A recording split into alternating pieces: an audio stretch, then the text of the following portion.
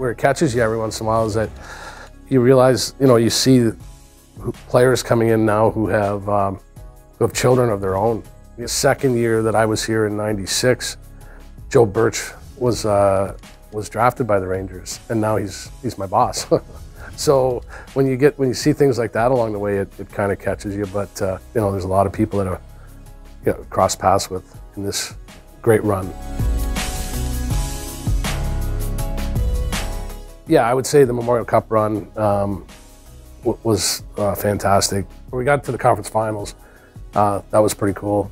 And there's always going to be that Ben Finelli factor. That started off as a bad story, ended up as a fantastic story. And every time he walks in and out, I kind of get the chills, thinking about, where he was at one point in his life and now where he is, such a healthy person. And I'm sure in everybody's career there's markers, and that was certainly a marker for me. And to see, from where he was, in a potentially near-death situation to being a human being who's fully functional and just has a great personality. I will never erase those memories or whatever, but coming back to Kitchener in '95 was pretty cool, coming home, coming to the Odd.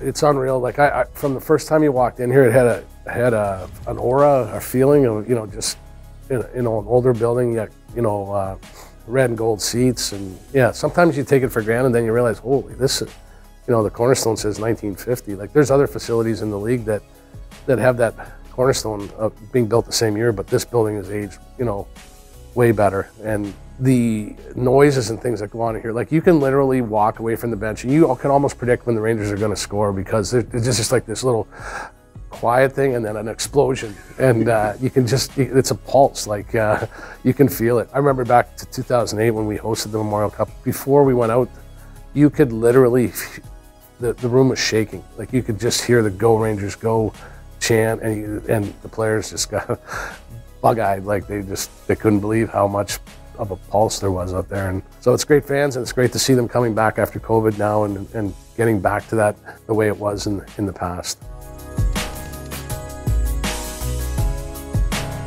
Work hard and just never stop learning. If there's a day that you think you've got it all figured out, that could conceivably be your last day on the job, and also I think try to be a good influence on young people, because 16 to 17 years of age go away to play, and often said to parents when you first meet them that, we'll treat your boy the way I would want my boys treated if they went away to play. So yeah, just work hard and continue to learn, because the game, things are constantly changing that way. So you have to be constantly willing to adapt and move along and be a good person.